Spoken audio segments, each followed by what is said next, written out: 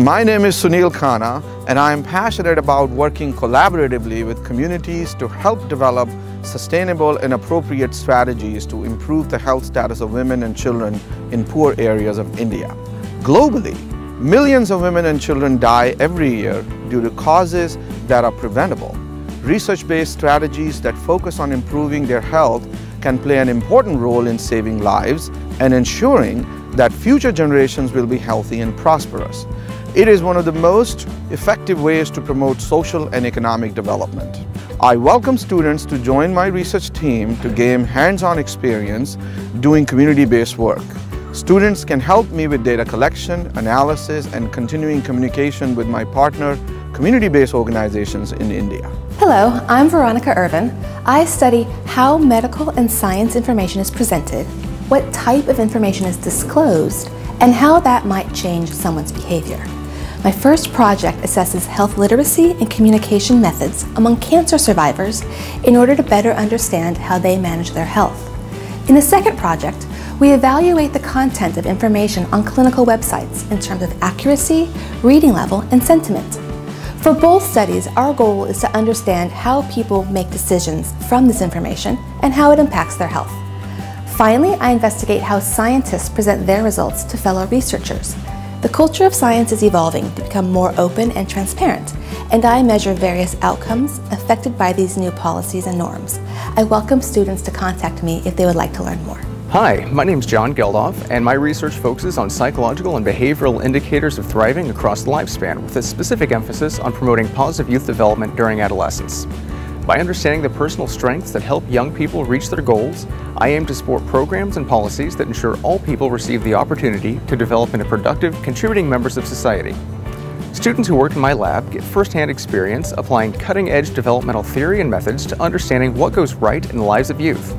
Graduate and undergraduate research assistants are the heart and soul of my lab, and we're always on the lookout for new team members interested in studying positive youth development in any of its myriad forms. Hi, I'm Laurel Kensal, and my research is all about understanding and reducing the risk of injury and illness from hazards.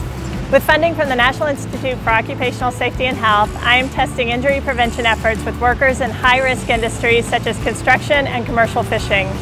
With funding from the National Institute of Environmental Health Sciences, I'm testing a novel system to measure exposure and health simultaneously in disadvantaged communities. All of my work is interdisciplinary teams and engaged populations. Because I work with populations with the highest risk, my research can have a big impact to protect workers and communities.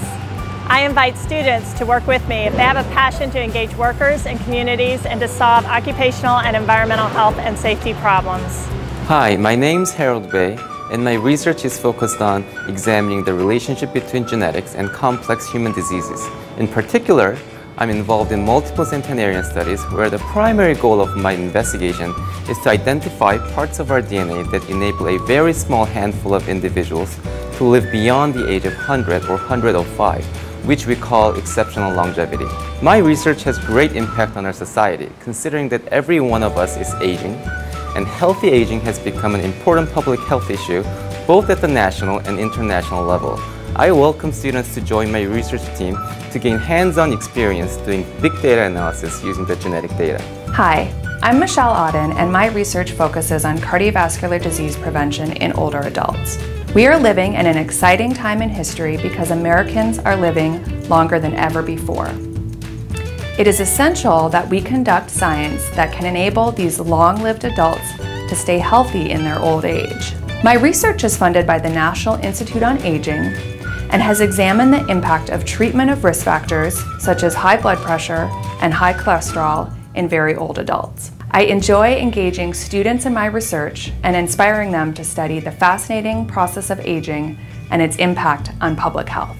Hi, my name is Jang Ho-yoon, and my main research interests are mental health policy, healthcare system transformation, and health economics. I have analyzed pressing policy issues such as deinstitutionalization policy, community treatment and recovery of severe mental illness, and return on investment in public mental and behavioral health. Another example of my current research is a CDC-funded project with Drs. Murray Harvey and Jeff Luck, which analyzes whether and how innovative healthcare delivery and financing models for Oregon Medicaid program called Coordinated Care Organizations, contribute to achieving the triple aim of better health, better care, and lower cost, with focus on marginalized populations. I am enthusiastic about mentoring students interested in studying how we may transform our current healthcare system to a more efficient one, and how healthcare policy can promote the well-being of disadvantaged individuals. Hi, my name is Ursula Yachtes. The focus of my research is metabolic bone disease with an emphasis on osteoporosis. This is an important area of research because osteoporosis and associated fractures have a devastating effect on quality of life, especially for at-risk groups such as the elderly. With support from the National Institutes of Health, my lab is currently concentrating on two areas. The first area focuses on the relationship between nutrition and bone metabolism, with an emphasis on how to prevent the negative skeletal effects of dieting. And the second area looks at the dose, gender, and age effects of alcohol consumption on bone. I welcome students who are interested and committed to performing original research in either osteoporosis or bone metabolism. Hi, I am Mark Norcross, and I am passionate about making participation in organized sports safer by reducing the risk of lower limb injuries.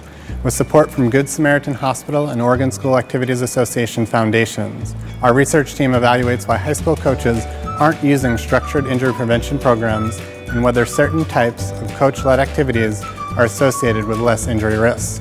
Our research group also conducts laboratory-based studies in which we investigate the relationships between movement patterns that are associated with greater injury risk and modifiable factors such as explosive strength and fatigue resistance. Our work is impactful because we are not limited to the laboratory, and we strive to improve population health by focusing on increasing the implementation of best practices and injury prevention programs in the community.